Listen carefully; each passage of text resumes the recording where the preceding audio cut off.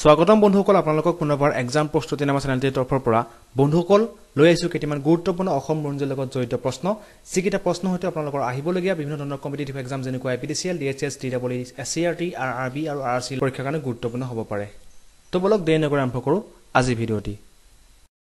question number 1 হস্তি বিদ্যানব নামৰ কিতাপখনৰ লেখক কোন হস্তি বিদ্যানব নামৰ কিতাপখনৰ লেখক হৈছে হুকুমাৰ বৰকাইত ঠিক আছে হুকুমাৰ বৰকাইত হৈছে হস্তি বিদ্যানব নামৰ কিতাপখনৰ লেখক আৰু এখন কিতাপ হৈছে হাতী বিষয় এখন কিতাপ নেক্সট কোৱেশ্চনটো হৈছে আহোমৰ পূৰ্বপুৰুষসকল আছিল এতিয়া উত্তৰটো হৈছে অপচন নম্বৰ গ মুংমাও বা মংমাও আহোমৰ পূৰ্বপুৰুষসকল আছিল মুংমাও বা মংমাও প্ৰথম মোৱামৰীয়া বিদ্ৰোহ হৈছিল এটা প্ৰথম মোৱামৰীয়া বিদ্ৰোহ কেতিয়া হৈছিল উত্তৰটো হৈছে বন্ধুসকল অপচন নম্বৰ খ 1729 চনত প্ৰথম মোৱামৰীয়া বিদ্ৰোহ সংঘটিত হৈছিল আৰু এই বিদ্ৰোহ প্ৰায় 1769 ৰ পৰা 1805 চনলৈ চলিছিল নেক্সট কোৱেশ্চনটো হৈছে বন্ধুসকল মানসকলে প্ৰথম অসম আক্ৰমণ কৰিছিল অৰ্থাৎ মানসকলে প্ৰথম কেতিয়া অসম আক্ৰমণ কৰিছিল ইয়াৰ শুদ্ধ উত্তৰটো হৈছে বন্ধুসকল অপচন নম্বৰ খ 1817 চনত মানসকলে প্ৰথম অসম আক্ৰমণ কৰিছিল মিংগিমাহা বান্দুলা কোন আছিল মিংগিমাহা বান্দুলা আছিল এগৰাকী অপচন নম্বৰ খ মান সেনাপতি মিংগিমাহা বান্দুলা আছিল এগৰাকী মান সেনাপতি আৰু এখেতৰ নেতৃত্বতেই মানসকলে অসম আক্ৰমণ কৰিছিল নৱগ্ৰহ মন্দিৰ কাৰ ৰাজত্বকালত নিৰ্মাণ কৰা হৈছিল ইয়াৰ শুদ্ধ উত্তৰটো হৈছে বন্ধুসকল অপচন নম্বৰ খ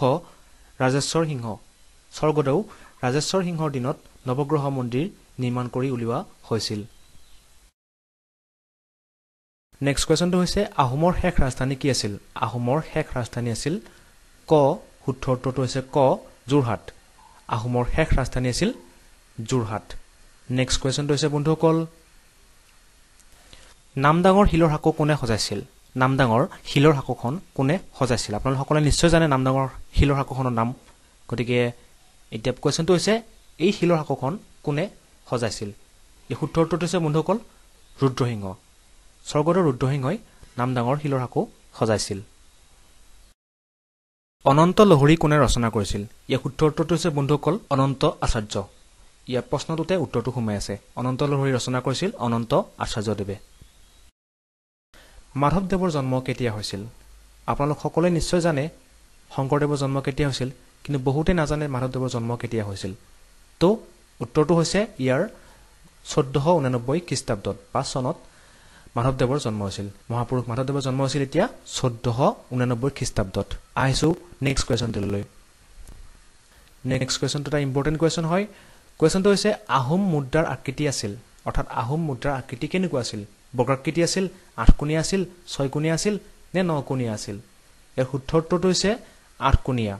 আহোম মুদ্ৰাৰ আকৃতি আছিল আঠকোণীয়া নেক্সট কোৱেশ্চন আজান পীৰৰ জন্ম হয় আজান পীৰৰ কেতিয়া জন্ম হৈছিল বাৰু বন্ধুসকল আজান পীৰ আছিল অসমৰ এগৰাকী ধৰ্ম প্ৰচাৰক বা তেখেত জিকিৰ আৰু জাৰি ৰচনা কৰিছিল তেখেত তাৰ কাৰণে বিখ্যাত হয় এতিয়া প্ৰশ্ন হ'ল আজান পীৰৰ জন্ম কেতিয়া হৈছিল আজান পীৰৰ জন্ম হৈছিল 1600 চনত ঠিক আছে নেক্সট কোৱেশ্চনটো হৈছে অসমৰ ক'ত আজান পীৰ আছিল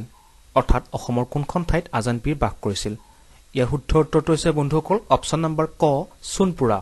সোণপুৰা নামৰ ঠাইখনত আজান পীৰ বাস কৰিছিল লৰা ৰজা বুলি কাক জনা যায় লৰা ৰজা বুলি চুলিকফা বা চুলিকফাক জনা যায় তো অপচন নম্বৰ ক ইজ দা ৰাইট এনসাৰ লৰা ৰজা বুলি চুলিকফা বা চুলিকফাক জনা যায় শৰাইঘাটৰ ৰণ কেতিয়া হৈছিল শৰাইঘাটৰ ৰণ হৈছিল 1671 চনত অপচন নম্বৰ গ ইজ দা ৰাইট এনসাৰ আপোনালোক সকলোৱে নিশ্চয় জানে এই ৰণ হৈছিল আহোম সেনাপতি লাচিত বৰফুকন আৰু মোগল সেনাপতি ৰামসিংহৰ মাজত অৰ্থাৎ মোগল আৰু আহোমৰ মাজত এই বিখ্যাত যুদ্ধখন হৈছিল আৰু এইখন যুদ্ধ সংঘটিত হৈছিল 1671 চনত তো বন্ধুসকল একেবাৰে শেষলৈ ভিডিঅটো চোৱাৰ কাৰণে আপোনালোকক বহুত বহুত ধন্যবাদ জ্ঞাপন কৰিছো যদি আপুনি ভিডিঅটো ভাল পাইছে তেনেহলে এটি লাইক কৰিব আপোনাৰ বন্ধুবৰ্গৰ মাজত শ্বেয়াৰ কৰি দিব যদি আপুনি আমাৰ চেনেলটোত নতুন তেনেহলে সাবস্ক্ৰাইব কৰিও দিব এনেকুৱা ধৰণৰ ভিডিঅ আগলৈ পাই থাকিবৰ কাৰণে তো পুনৰবাৰ লগ পোৱাৰ আশাৰে আজিলৈ ইমানেই জয় অসম জয় ভাৰত